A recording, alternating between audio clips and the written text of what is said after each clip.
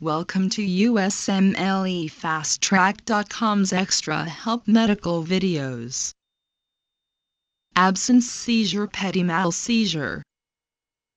Absence seizure, also known as petit mal, involves a brief, sudden lapse of consciousness. Absence seizures are more common in children than adults. Someone having an absence seizure may look like he or she is staring into space for a few seconds. Compared with other types of epileptic seizures, absence seizures appear mild, but they can be dangerous.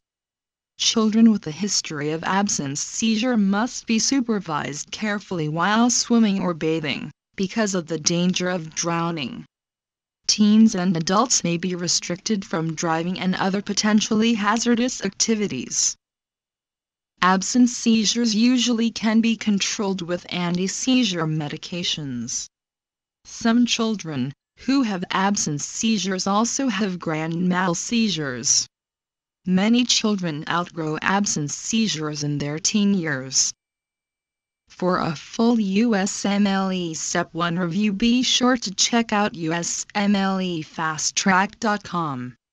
Here you can review the entire first aid for the USMLE Step 1 with high-quality videos and hundreds of detailed pictures for a better understanding of the material.